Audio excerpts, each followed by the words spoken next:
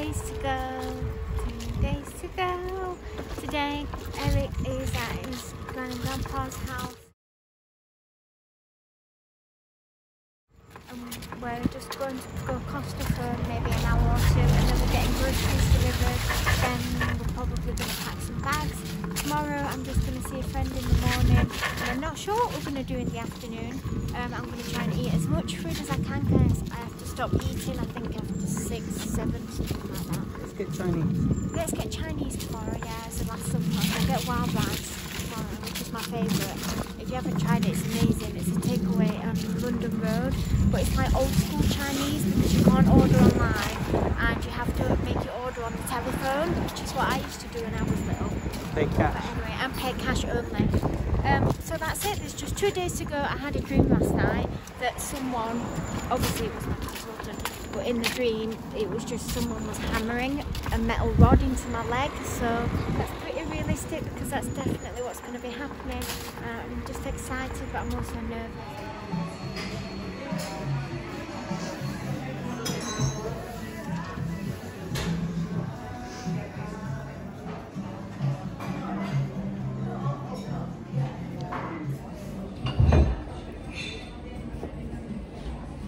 The last time we're in Costa with just us. The next time maybe we'll have the scooter outside. We've been coming here with the scooter ever since we got it. We leave it outside. Oh, is that showing my face? Oh no, that's... We leave the scooter outside. This Costa is not far from home at all. It's not very good for your finances though, is it? Having a Costa so close to your house. There's actually 2, but this one is closest. Got another Costa though.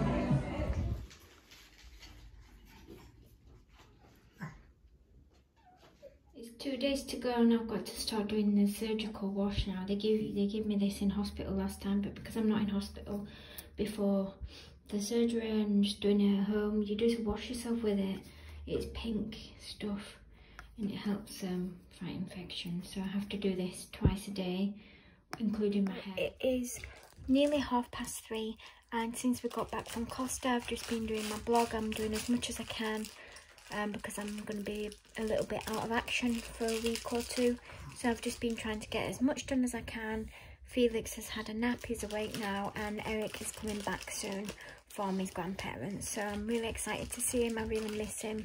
I'm sort of getting a bit upset now about having to go into hospital. I just remember this time last time when I had the first stage, I went into hospital a few days before the surgery because I needed blood transfusions and medicine. I was really quite ill from the septic arthritis, but this time I don't need to do that. And I'm a bit nervous now because I realised this time last time I was already in hospital, so it's just giving me a few flashbacks of that. And I've realised that actually being in hospital is pretty grim. I don't like the whole, like, you feel so vulnerable and yeah, it's just not very comfortable. And I really like being at home or with my own surroundings and in my own bed, but I shouldn't be in long, so it should be fine. It's just I don't like the thought of it, as I'm sure nobody does.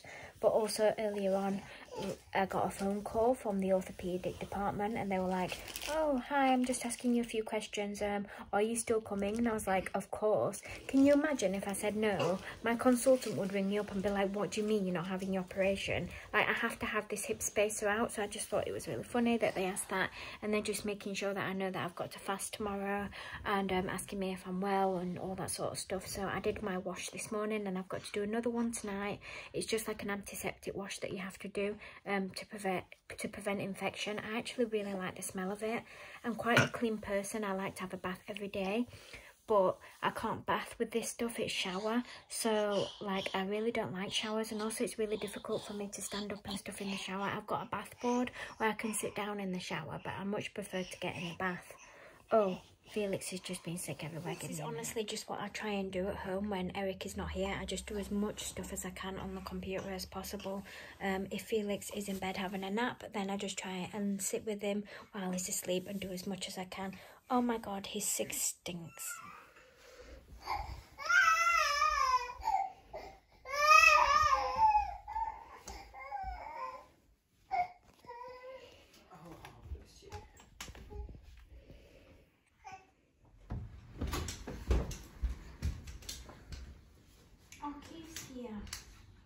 Hello. Keith. This is our cat, Keith. Hello. Say hello, baby. Don't know why he's acting so scared. Still embarrassed about his poo situation. Yeah, he had poo on his tail and Ollie had to clean it with a cloth while I got Keith on my knee and fed him treats and tried to stroke him. And Ollie had to get a cloth with soap on it and clean all the poo off his tail, because sometimes he sleeps upstairs on our bed and we can't have that. And did you say he tried to clean himself? Yeah, but obviously he didn't really want to, did he? No, he didn't really want to, and it was like all up really. I don't know how he got it up there, but we had to clean him. Action.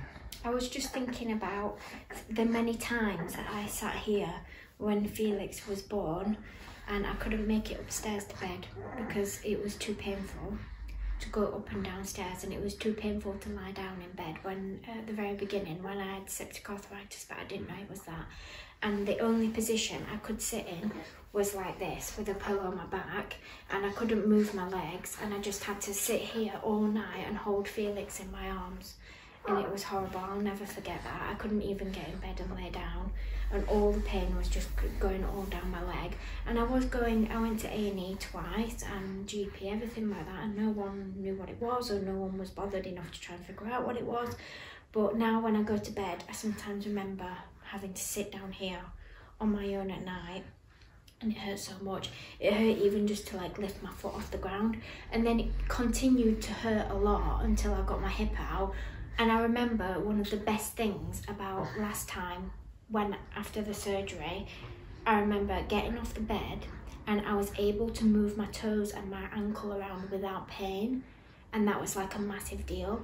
And now, after the next surgery, when I finally got the hip replacement, I really hope that one of the best things is I'm going to remember getting out of bed and being able to put weight down, and that's going to be a massive thing. So it's like I've come a long way. I've come from being in so much pain and then really feeling relieved that after the last surgery, being able to move my ankle around and move my toes around without pain. And then hopefully the next thing is that I'm going to be able to put weight down without pain. And it's just going to be fantastic. I can't wait. I'm definitely never ever going to forget the amount of pain it was like to have septic arthritis, but hopefully I will look back on this video in years and years and years time, and some memories, don't they? Sometimes you have memories and they start to fade and you forget like the minor details of them.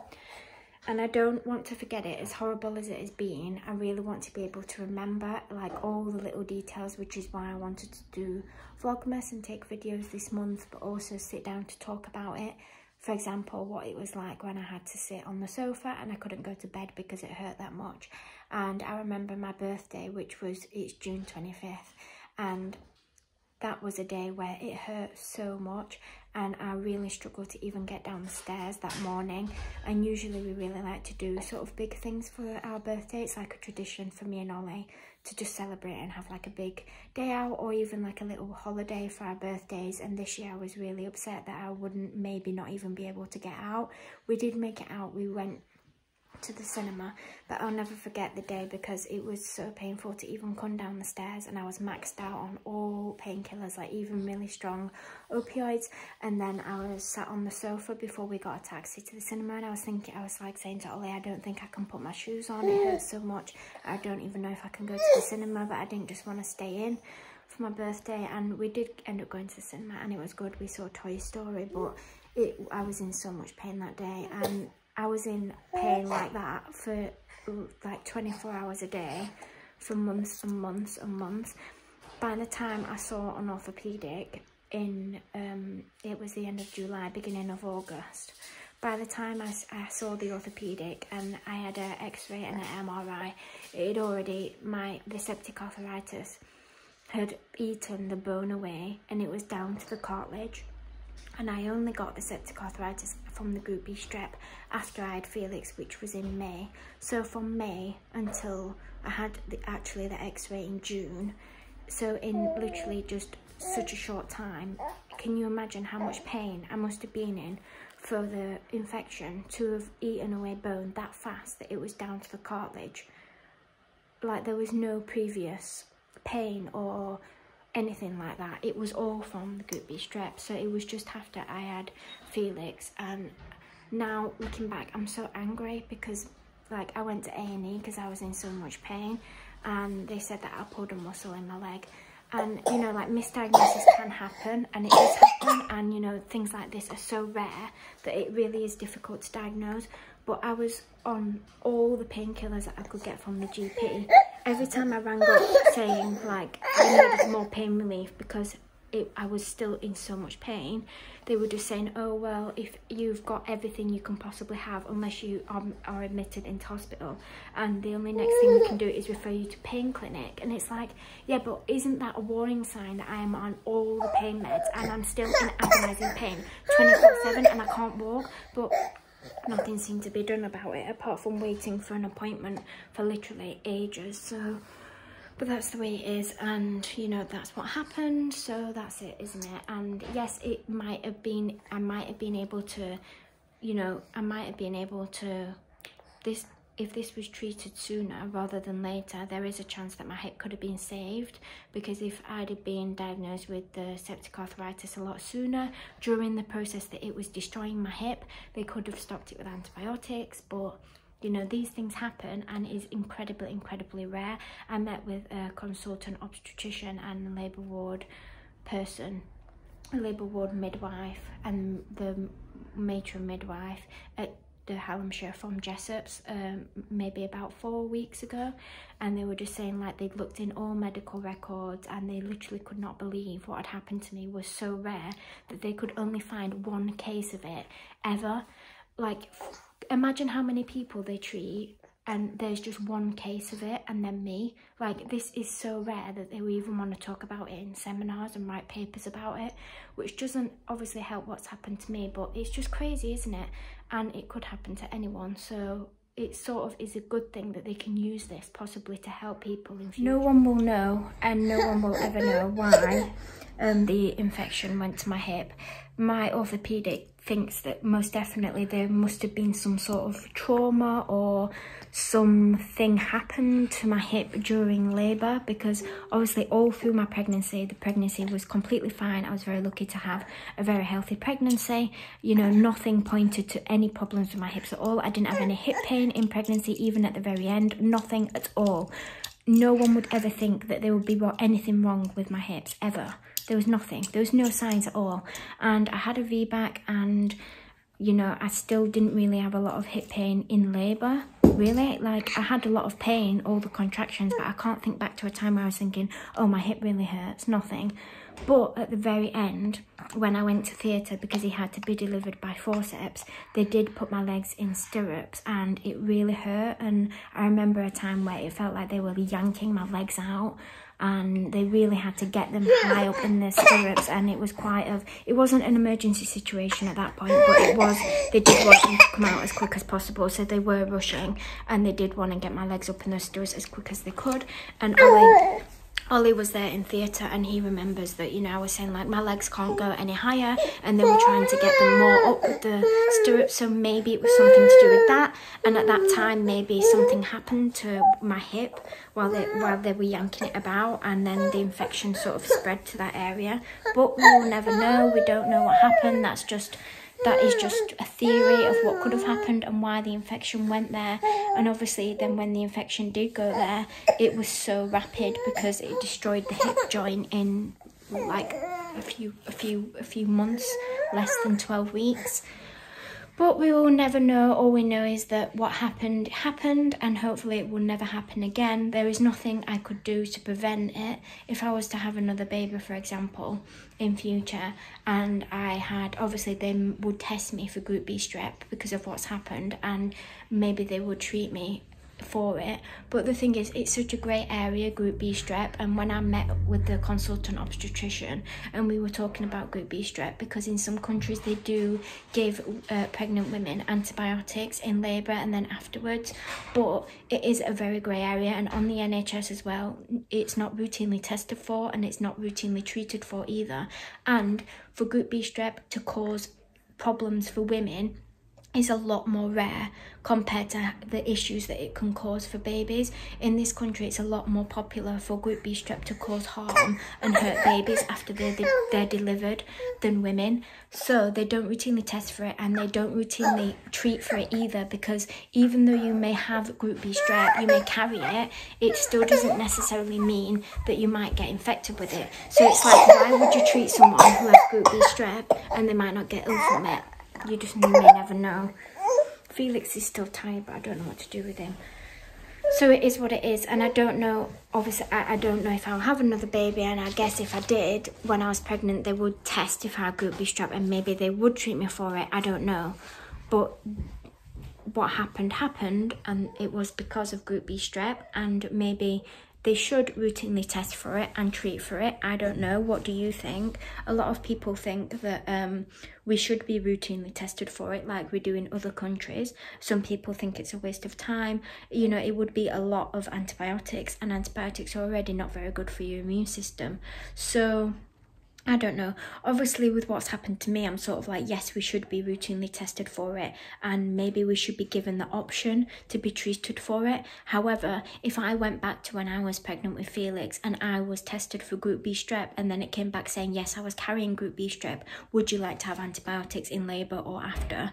Yes or no? What if I still decided no anyway, and this still could have happened to me?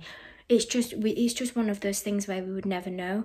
And if you are pregnant and you are thinking, gosh, this happened to her from group B strep and I'm scared, or you want to get tested for it, then you can get tested for it privately. But I don't believe you can on the NHS unless you maybe have some pointers towards that you might have it. But as far as I know, it's really, really difficult for people to even suspect that you might get a group B strep infection, because it's such a common bacteria that most of us have it anyway.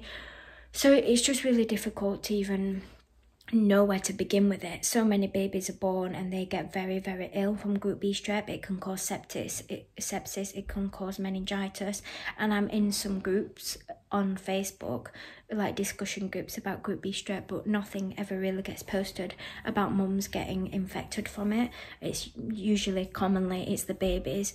So Felix is very, very lucky, because it was confirmed that he was born with group B strep covered all over him, and they did treat him with a lot of antibiotics for it.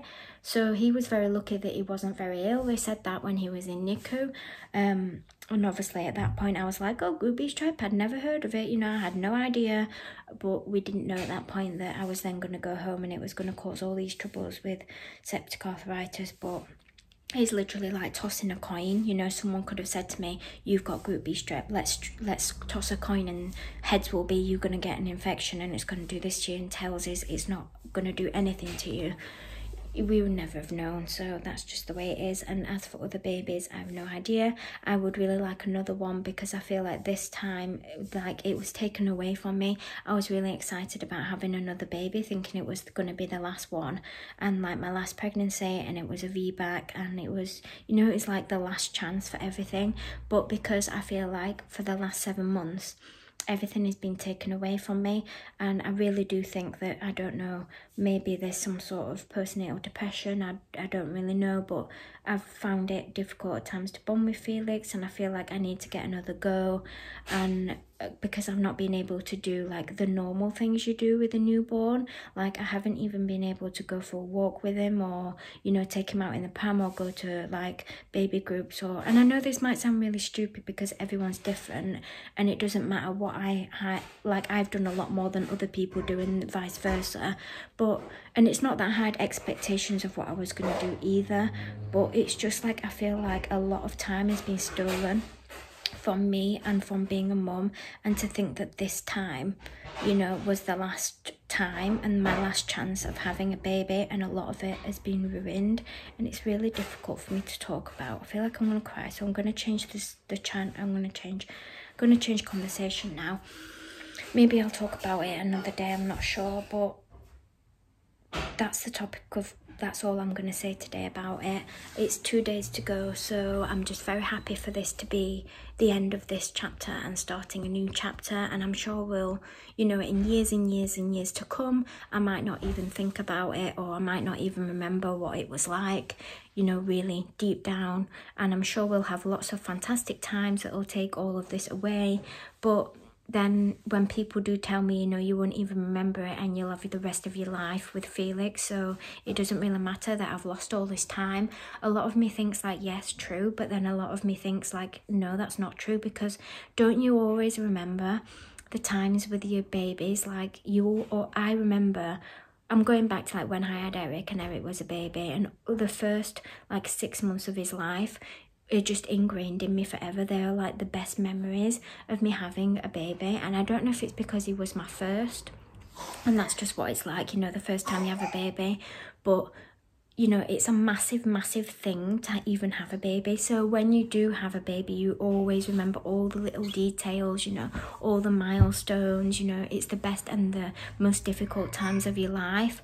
And I feel like this time with Felix, I didn't get any of that, because it's all been about me, and it's all been about this horrible thing that's happened to me. And I've like lost my mobility and my ability to even be a mum. And I know having another baby wouldn't fix what's happened, it wouldn't take it away, or, you know, anything like that. But I don't know, it just really upsets me to think that that was the last chance I got, and that's how it turned out. So we'll have to see what happens. Ollie really doesn't want another one, and I don't even know what it would be like to have another one with a hip replacement. I was joking about this in my pre-op, because like the lady was talking about, you know, usually it's older generation that are having hip replacements, and I said, yeah, I bet you don't get many 20-year-olds having pre-op for hip replacements. And then I said, can you imagine, like, if I was to have another baby and I went to the midwife and I was like, oh, by the way, I think you should know I've got a hip replacement, and I bet they'd just be like, what? Like, can you imagine? Yeah, I don't even know. I don't know. I guess maybe, I don't know.